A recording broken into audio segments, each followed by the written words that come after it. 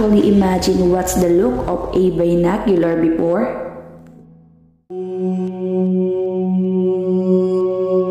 Ever wondered how binoculars came to be? We step back in time to see who invented them and why. Find out all about binoculars in today's history.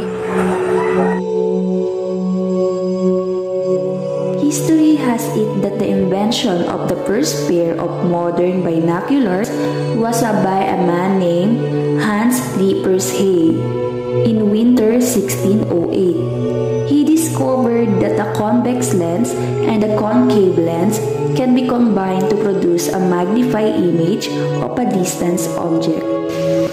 Binocular is a device that comes handy when watching your favorite games, while at work, watching birds, hunting, and a lot more.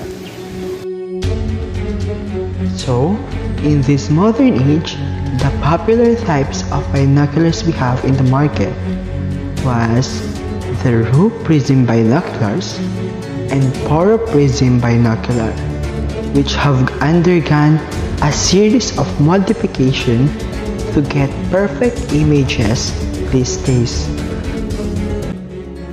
All the series binoculars offer you impeccable viewing quality in a compact, portable, and durable design, so you can enjoy carrying convenience without compromising performance.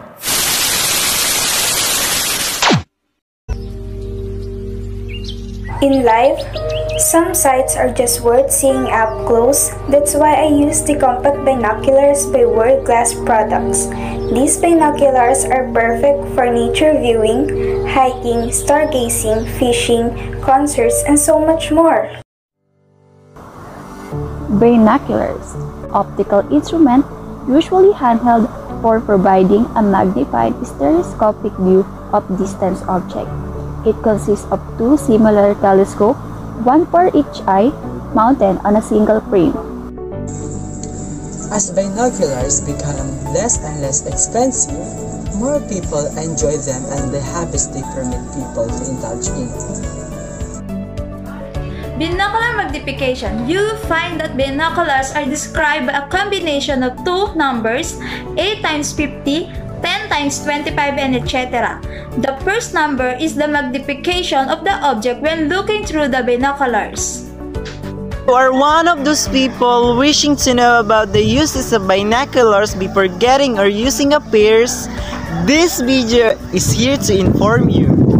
With the most powerful binoculars, we can see the beauty of the universe. What are you waiting for? Get your coin and see the binocular premium design.